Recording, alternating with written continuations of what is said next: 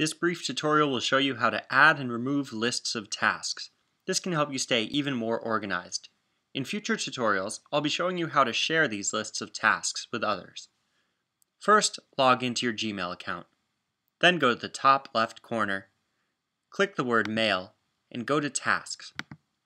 Your tasks list may start off minimized, so be sure to maximize it in order to see your tasks. You'll start off with a default list.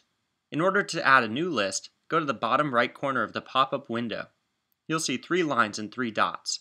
It says Switch List when you hover your mouse over it. Click there, and click New List. You can create a new list here. You can add tasks, and you can move them from list to list. Click the arrow next to a task, and click Move to List to switch between the lists. You can also delete lists here by clicking the buttons on the bottom right and press Delete List. Make sure the correct list has a check mark next to it before doing so. You'll be prompted to delete this list. You can also rename lists and refresh lists from the bottom right.